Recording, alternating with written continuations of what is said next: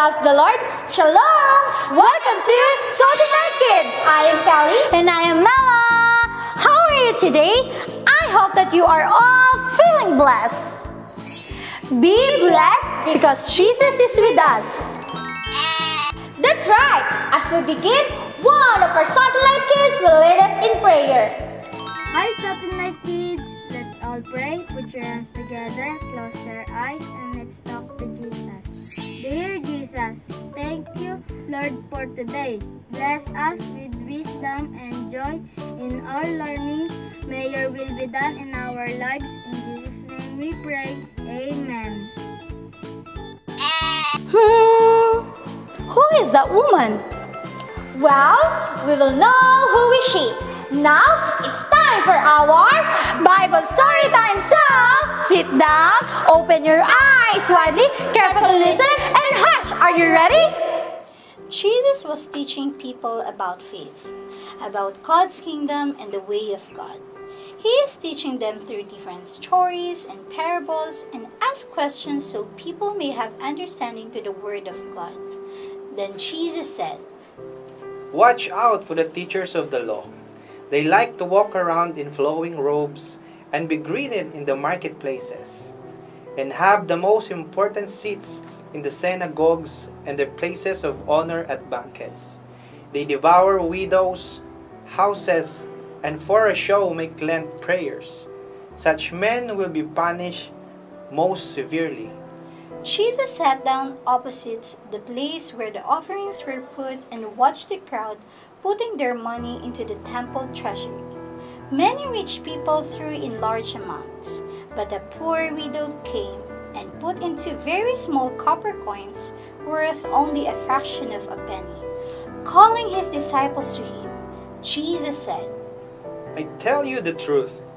This poor widow has put more into the treasury than all the others. They all gave out of their wealth, but she, out of her poverty, put in everything, all she had to live on." Wow! What a great story! The woman has showed us the right heart of giving. I agree. Imagine, that's her only money, but she gave it to God. It means that she loves the Lord so much. Yeah, giving is not really about the amount that we are giving, but it's about the heart and our attitude towards giving. Just like in the story, there is two people who gave, right? But which one do we think God is pleased? It is the woman. Keep in mind that God always looks at the heart. He sees our true motives towards everything we do, including our motives to give. Yeah, whether us sharing our blessings towards others or giving our offerings to God, our hearts must be set to glorifying God alone. And also, God is a giving God. He loves to give abundantly, and we are to imitate His generosity. As we experience God's generosity, we know that we don't deserve it, and it humbles us. We therefore become grateful, and we learn God's heart, so we are moved to also give. So Salty Night Kids, have the heart to give towards God and others. Worship Him through giving. Give so that we may be filled. Now it's time. And heart! Nahililito talaga ako sa right. God, so mali. As we experience His generosity, as we for the day, Jesus loves. Jesus loves.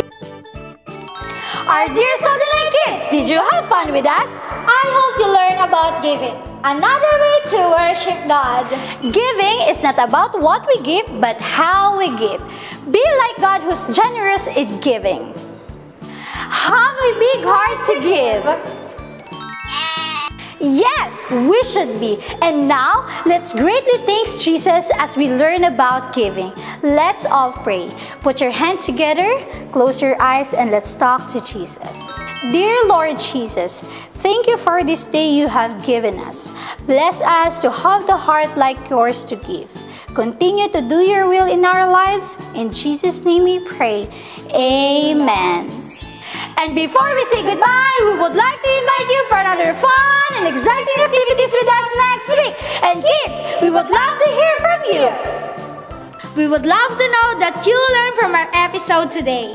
Kindly send us a picture or a video giving to God or to others. Send it as a private message to our Salt and Light page in Facebook, together with your name, age, and where you're from. This serves as your proof of participation to our program. And by this, we will give you points to collect. The points you collected can be used to avail items on our blessed market that surely you enjoy. We're glad to hear from you, Salt and Light Kids! And also, always remember that God loves giving to us.